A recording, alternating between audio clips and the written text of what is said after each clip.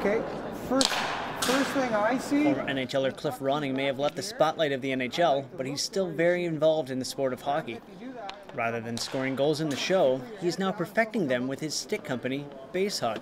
What we do is we work with the kids shooting and start learning how they shoot. Do they shoot from the toe, or are they shooting from the heel?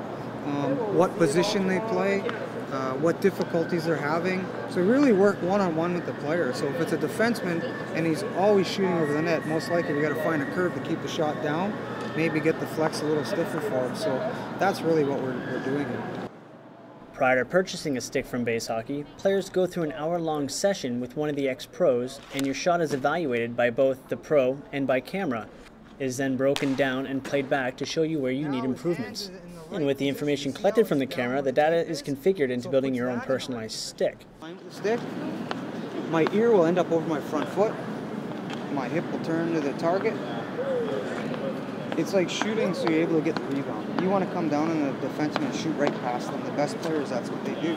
But Ronning isn't the only NHLer involved in base hockey, as he has partnered with other former pros, including Eli Afraidy, Jeff Friesen, Glenn Anderson, and former Edmonton Oilers defenseman Chris Joseph.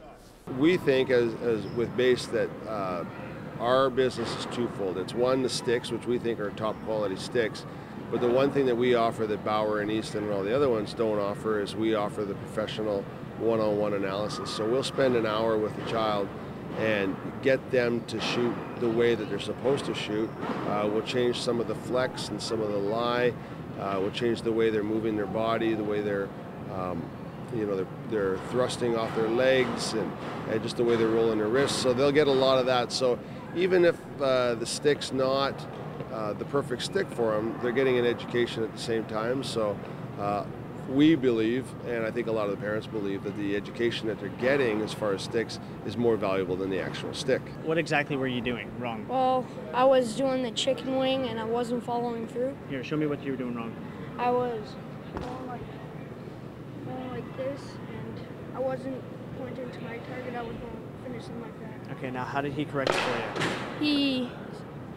He told me to go shoulder in early and then follow through and point to your target. We got a lot of kids that will lean backwards as they're shooting the puck, and what we're trying to get them to do is transfer their body weight forward, get their head and their shoulders and their front foot going forward, because it just stands to reason that if you can shoot a puck 10 miles an hour and you're skating 5 miles an hour, that's a 15-mile-an-hour shot. So we want them thrusting their bodies forward, moving forward, and then we'll work on the movements with the upper body as well, and we'll get a double whammy, so to speak, when it comes to shooting the puck. So if you're in the market for a new stick and don't know what to buy, Base Hockey may be able to help you by making the right stick for you. With Shaw TV, I'm Craig Monty.